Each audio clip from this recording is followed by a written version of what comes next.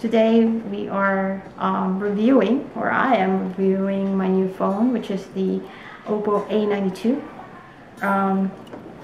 This phone over here. So I bought the shining white color. So only this part is white. The other part is baby bluish. So I like the color blue, and white is not really a bad color. So this is the phone that I chose. So before we go through the actual review for this phone, I'm gonna talk about my two other phones that I bought years ago, so you will know where my review is coming from. So let's start off talk about a phone that I bought back in 2014. This is the Sony this is the Sony Z1 Compact. This is the smaller flagship phone of Sony back then. What I love about this is the size. Look at that size. If you know, for us women, our pockets are not that deep, so this thing can be inside the pocket, the whole thing. And as you can see, it's not difficult for me to text or type anything because I can reach the other side of the screen. So it's really, this is quite handy and I love it. So you know, this is definitely the phone for me back then. So this lasted for 4 years until it died. It will not turn on anymore. After this, I had to buy a new phone, which is the Huawei Nova 3i. So that's the phone that I bought. And after less than 2 years, this thing is not working properly anymore. It's not as reliable that I hope to be. So I then ended up buying the Oppo A92. So let me talk about the specs for the Z1 Compact from Sony. This has 16 gigabytes of internal storage, 2 gigabytes of RAM, batteries around 23,000, sorry, 2300 or 2300.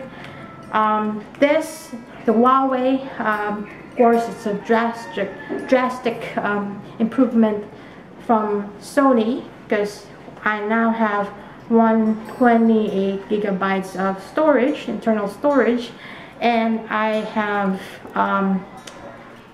had 4 gigabytes of RAM and 3,000 plus milliampere of battery life. But comparing the two, comes to battery life, they're quite similar because there's a lot of things going on here compared to this. This would not last a day like I wish it would do. Like for example, if I'm at work and there's a lot of texts and calling, I have to bring like a spare charger so I can charge it at work. So that's one thing.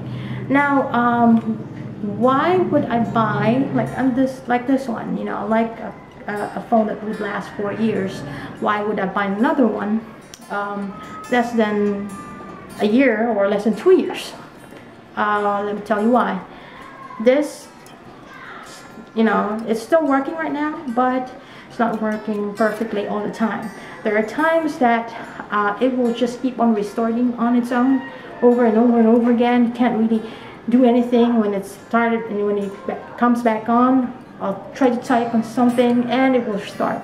So it was very frustrating. It will do that for like 2 to 3 hours. After 3 hours, and he said, okay, I'm tired of restarting, I'm gonna stop. Then that's the time that I can use it. So it's really important for me to have a phone with me, because when it comes to work and also family emergency and whatnot. So it's really important.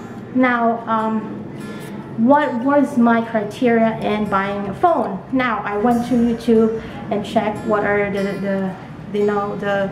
the best mid-range phones that we have available. I saw the Realme and Pros, so I was considering buying Realme. That was my mindset when I went to the store. you know, I'll buy it. But I saw this, and I look at the specs compared to the Realme equivalent of, you know, this phone. This had the Snapdragon 650. It's Snapdragon, and you know, I was kind of hoping that it would last 4 years like my my Z1 Compact.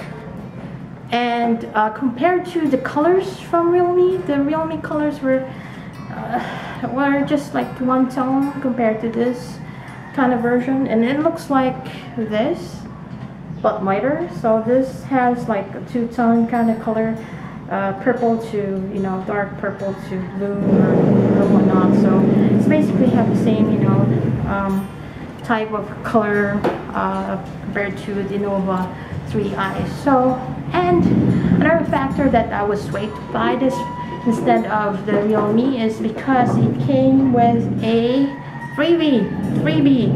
So I got this for free. It's had a Bluetooth headset. So why not? So I rather have you know, those additional headset.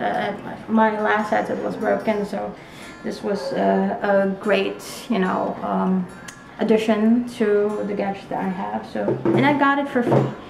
Now when it comes to price, though, the difference between the two, when I bought the Sony Z1 Compact was around 31 or 32,000. No, 22,000, 23,000. That was the time. This was waterproof. You might be wondering why it's too expensive. It's waterproof, of course Snapdragon, so it was great at the time. And this was around 13,000 to 14,000, and this is the same price, around 14,000. So this was on sale when I bought it, so it was really a good deal. So let me talk about the specs on this one. Compared to the 4 gigabytes of RAM, this has 8 gigabytes of RAM, and of course the same one, 28 gigabytes of internal storage.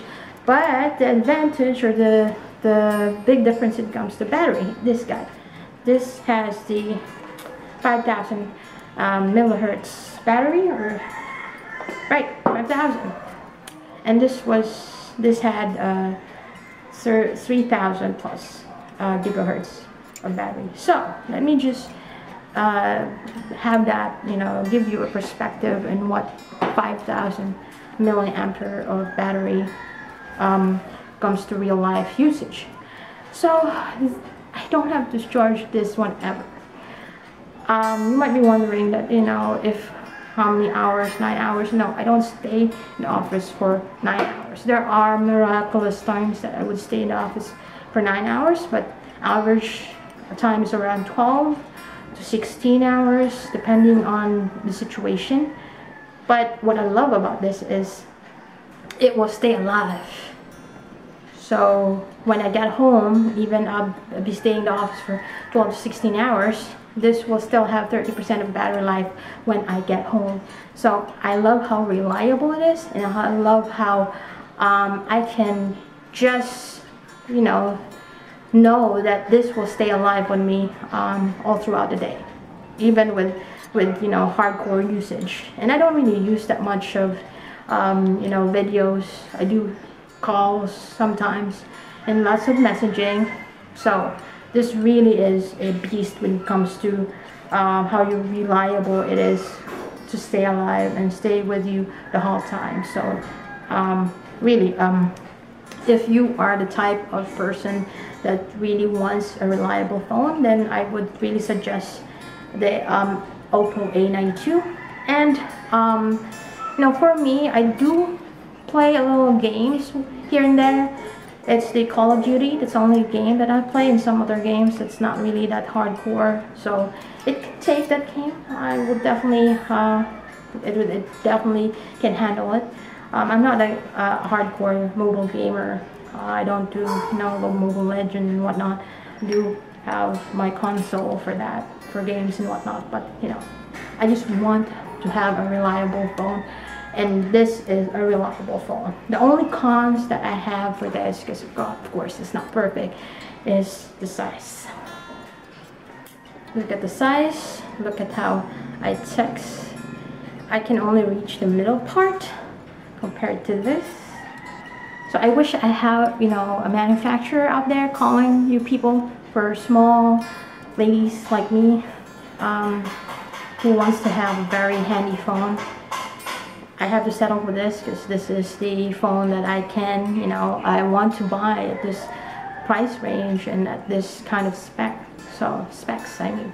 So I wish it could be this small, but has all the specs and the reliability that I need for this. So, so this is me texting or making sure that, you know.